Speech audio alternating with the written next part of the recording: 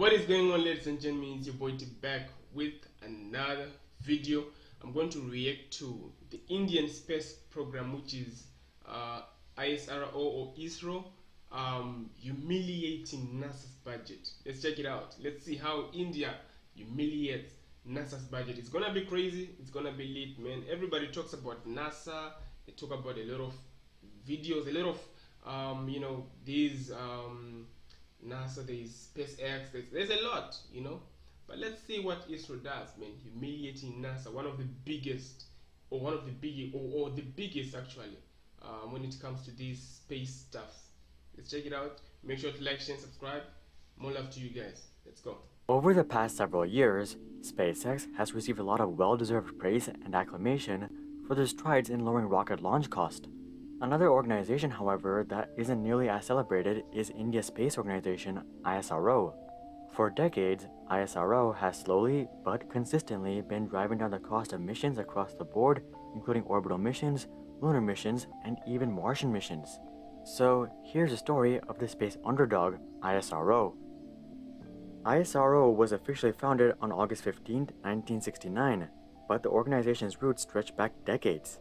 The earliest known roots trace back to Indian physicist S.K. Mitra in the 1920s. Mitra was most famously known for his experiments relating to ionosphere soundings. An ionosphere sounding is a telecommunications technique used to identify the most optimal radio frequency in a given area. Scientists use this information to form a better understanding of the upper atmosphere and Earth's near-space environment. Aside from S.K. Mitra, we also had C.V. Raman and Magnet Saha, who also completed a variety of space-related experiments throughout the 1920s and 1930s. We're doing some history the first now. major leap forward wouldn't come till the 1940s, when the Physical Research Laboratory and the Tata Institute of Fundamental Research were founded. These two organizations were founded by scientists Vikram Sarabhai and Homi Bhabha, respectively. Each organization leveraged nearby universities and research laboratories to conduct experiments relating to cosmic radiation, upper atmospheric studies, and high-altitude tests.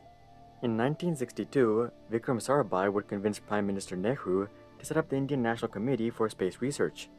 And soon after, India would begin experimenting with sounding rockets, which eventually led to the formation of ISRO, or the Indian Space Research Organization, in 1969.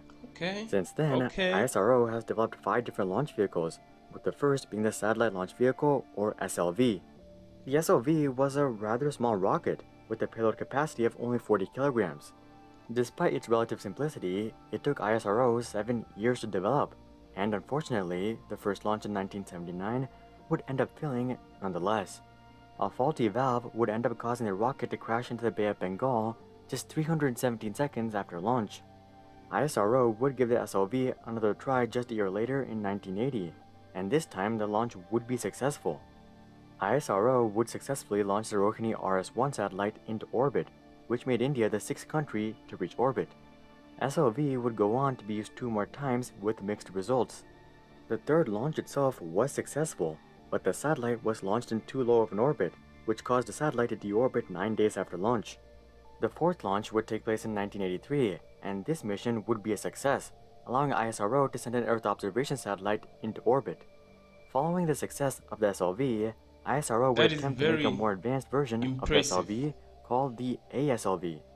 The ASLV was a 5-stage solid-fuel rocket that aimed to deliver payloads into geostationary orbit. Unfortunately, this rocket would end up being a massive disappointment. Throughout its lifetime, the ASLV would complete 4 launches, out of which 3 were failures. The first failure took place in 1987, when the first stage of the rocket failed to ignite after launch. Just 1 year later, ISRO would try again, but this time the launcher would end up disintegrating. The third launch of the ASLV would take place in 1992, and similar to the SLV failure, the satellite would be released in too low of an orbit, and it would end up deorbiting. The fourth and final launch of the ASLV would take place in 1994, and this launch was actually a success. But given the checkered past of the ASLV, ISRO would decide to discontinue the rocket and focus their effort on the PSLV, or the Polar Satellite Launch Vehicle. The PSLV was designed to deliver payloads into sun-synchronous orbit, and this rocket is what would really prove the capability of ISRO. Ironically, they kept the first on flight trying, of the PSLV in 1994 would end up being a failure. However, PSLV would end up having a streak of 50 successful launches.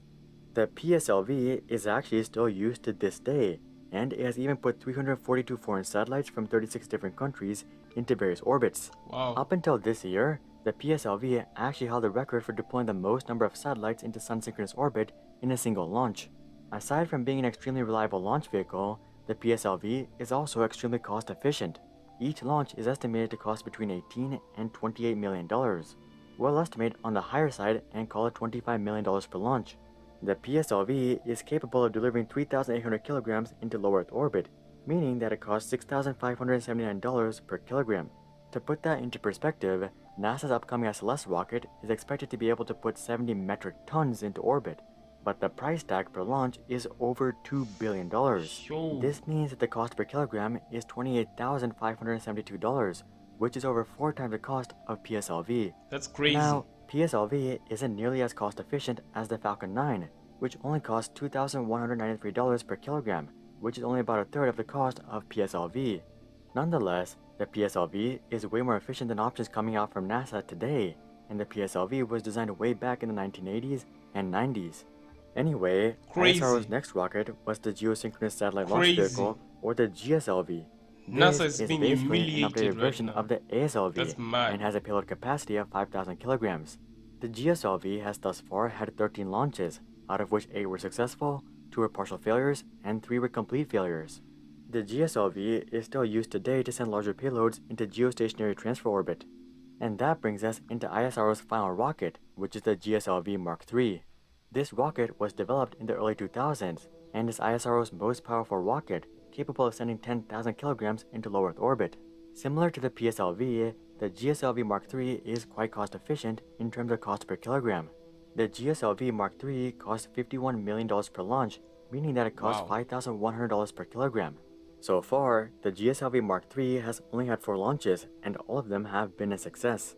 It definitely looks like ISRO has significantly improved their reliability compared to their early days. The money that is used here is crazy. Moving on to notable ISRO projects completed with these rockets, we first have a handful of satellite programs. The IRS series, for instance, consists of a group of satellites in sun-synchronous orbit. These satellites allow India to map and monitor natural resources such as fresh water. Another group of satellites managed by ISRO is the INSAT series.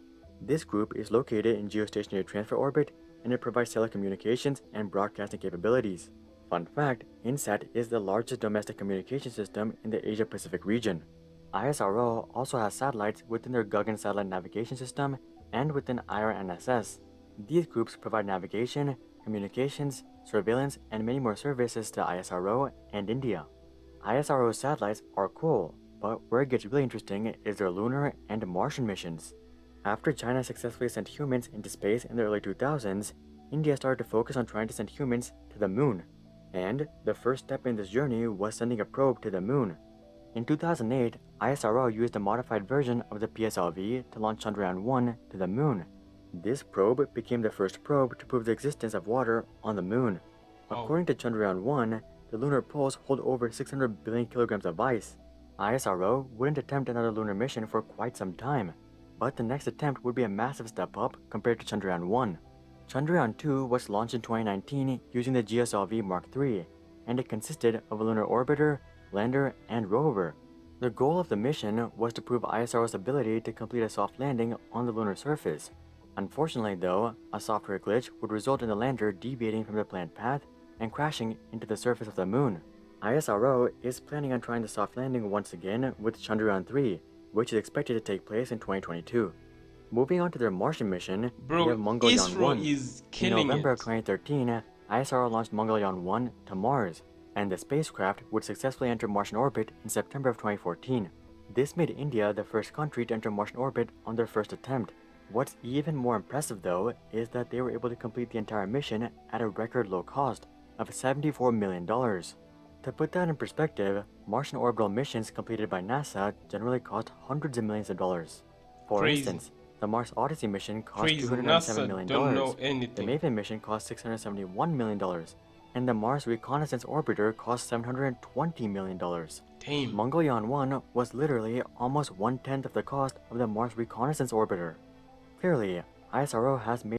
This is mad, I'm telling you, this is crazy right here. Like, we all know that NASA is the one, and they're quite good at what they do, obviously, and there are advantages. I guess there would be advantages to what they do as well, how they're doing it, and their points of doing it. And but you can see how ISRO is trying to make it efficient in every way, when it comes to money, when it comes to everything. Like in their first trials, they're getting everything right. That's crazy. That's really, really crazy, man. I mean, India is just moving. India is it's getting better and better by the day, and that's what you wanna hear, man. That's what you wanna see. Let's finish it up. But they're just getting started. Looking forward, ISRO plans to launch Aditya L1 to the Sun in 2022, Shukran 1 to Venus in 2023, and Mongolian 2 to Mars in 2024. To the sun. They also have a mission to Jupiter planned, but we don't have the details of that mission yet. Looking forward though, the future of ISRO is looking especially bright as their budget continues to be increased year after year. ISRO's budget has tripled over just the last 10 years. This is in stark contrast to NASA, whose budget peaked 50 years ago. At the end of the day, ISRO is one of the most advanced space organizations in the world. They're not Wow. quite on the level of SpaceX when it comes to cost efficiency, but they're magnitudes ahead of other government-funded space programs. Considering this, it's just a matter of time until ISRO places humans in orbit and eventually on the Moon and Mars. Did you guys realize how cost-efficient ISRO is? Comment that down below. Some rupees. Also, drop a like if you guys hope that NASA Mad. will soon focus on reducing Mad. costs. I loved this video, man. Every bit of it. Every bit of this video was just crazy. I loved it. I mean, you can see how India is moving forward, how India is bettering itself and just doing what's best for them, and they do it quietly. The world is focusing on all these other things, and they're just there doing their thing, bettering themselves, moving forward and forward. And that is what we are here for, man. That is what we are here for. ISRO it's gonna be lit. It's gonna be it's gonna be the best in a few years, and you can see that these guys are determined to push it forward. Much love to you guys. Tell me what you think in the comments section. Give me more videos to check. Videos like this, videos that are just interesting to react to. Give me more information. Like, I've learned a lot from this. India humiliating NASA. That is just lit. But anyway, much love to you guys. Take good care of yourselves. See you next time. Peace.